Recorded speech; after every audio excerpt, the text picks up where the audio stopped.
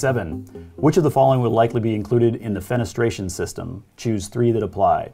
So this is one of these other question types. They're currently being used, this check all that apply idea of a question. 4.0 uses them, 5.0 will also use them. Presumably the case studies will have some of them as well. So this is a question type you should get used to.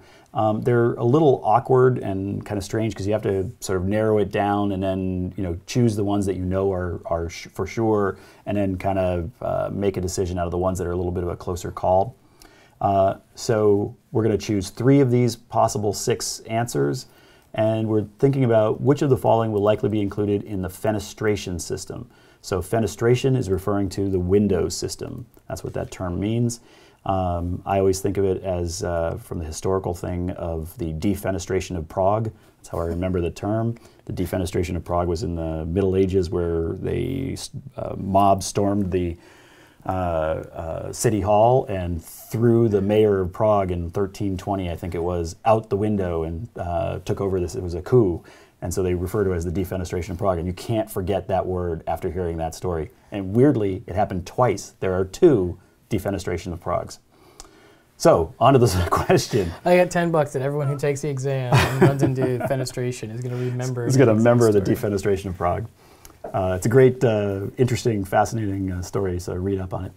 Okay, Fenestration Systems. Remember, this is a situation where the program and the climate information have both talked about trying to find trying to get as much sunlight and trying to have it be very sustainable and all of that. So when we talk about windows, we're going to be talking about the issue of getting sunlight, blocking the solar gain when we can, but getting a lot of natural light in. So that's what we're going to be really focused on here.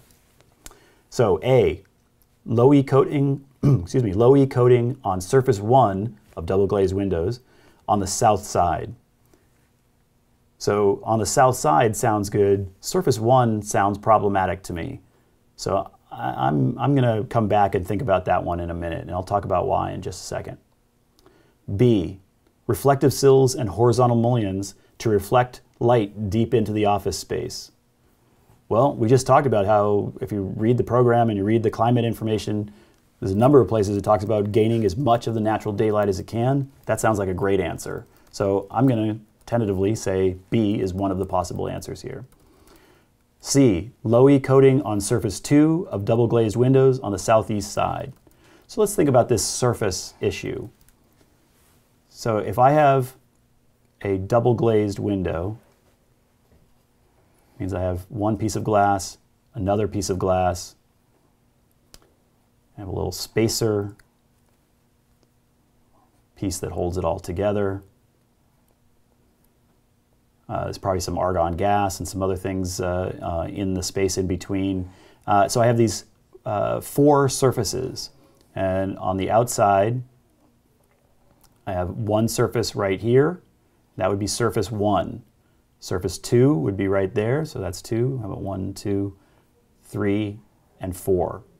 So this first one, A, talked about the low E coating being on surface 1. Well, it's possible that you might do that. It would work. It would actually be more effective than it being on surface 2. But the trouble is the low E coating is such a soft material. It's essentially a thin plastic coat that has really microscopic levels of metal sort of embedded in it. And that's how the low E works. It's using those little bits of metal to emit the heat away from the surface. If I put that on surface 1, it means every time anybody touches that window or tries to clean the window, they're going to scratch the coat. And it's going to look horrible in just, after any time anybody cleaned the window, it would look terrible. So you would really never put, even though it's actually better from a low E coating standpoint, you would never put it on surface 1. So, all right, I'm going to go back and I'm going to X out A. But then C said surface 2 on the southeast side. Well, that sounds great. So there I have, it's protected, it's in the middle space, there's really nothing you could do to damage it. That's going to be great, that's totally going to work. So I'm digging the low E coating. We're gonna stop a big chunk of the solar gain coming into this building because of that. And then, oh, now we have another one. D, low E coating on just some surface of the double glazed window. So it could be 1, 2, 3, or 4 for the north side of the building. But wait a minute, we're at latitude 40, the north side of the building. There's just not going to be any direct sunlight happening on that north side of the building. That low E coating really isn't going to do anything for us. It's not going to hurt us. It just means we're going to be spending money on it, and it's not going to help. So that one's maybe we'd put it on there. It'd probably have a little bit of help, but it's not going to have much of a help. So then we have E, window system with a high U value. Well, that sounds good until you realize, oh wait, no, it's the R value that I want high. The R and the U are inverses of each other. So actually, I would want a window system with a low U value, because the R is 1 over U and the U is 1 over R. So if I'm looking to have a very good resistance from the heat flow, i.e. a high R for resistance, that's going to mean I'm really looking for, in the windows, a very low U value. So that one's backwards, so that one's no good. And then last one here, laminated glass at all skylight locations. Does that seem reasonable? Because we're trying to decide between D and F. D, as we said, well, it's the north side. It's not really getting us anything. But F, is that getting us something? Well, absolutely. Laminated glass at the skylight locations. I would always choose to have laminated glass. There's a couple of other types of glass I could choose. But essentially, if I'm going to have a skylight, I will always choose something like laminated glass. And the reason for that is, if you imagine a skylight with like just annealed glass, something like regular kind of glass. And let's say there's a work person up on the roof and they accidentally drop their hammer into the glass in the skylight, and it's just regular glass. That hammer's going to go right through it, and it's going to break that glass into giant shards. And those giant shards are going to come raining down through into the building and flying into this atrium space that we talk about in the program. So you'd have big, giant sheets of glass with very sharp corners flying down into the space. So one of the things you could do is you could use tempered glass. And tempered glass is what they do in things like windshields and things like that. You also do it in glass indoors and places that might get shattered. And the tempered glass is where they take it and they make the glass, and then they put a lot of heat and then cool it and do various other things. So they're putting a lot of stress into the glass. And so it makes it very strong, but then it also means that when you break it, man, that thing's going to break all over the place. It's just going to shatter into a million tiny little pieces.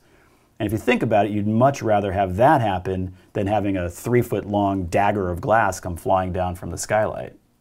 So tempered glass might be a way that I would choose to do it. But even better than that would be tempered glass that has multiple laminations, so that I have a layer of glass that might be tempered, might be something else, and then I have another layer of glass, and then I have another layer of glass, and in between each of these I have layers of adhesive plastics, and those are specifically meant that when this thing breaks, somehow somebody breaks this thing, the adhesives, those plastic sheets, will hold it all together.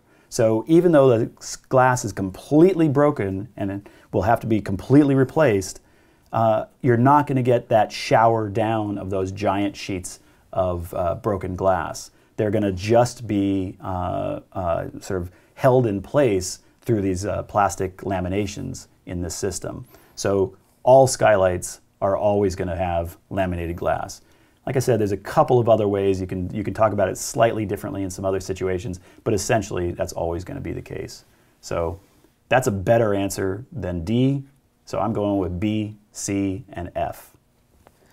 So in totally crazy news, while you were doing that, Mike, we tweeted the question, which included the word fenestration, and we got a reply from @FenestrationBot, which said, "At Black Spectacles, music to my fenestration-only ears." I'm not joking.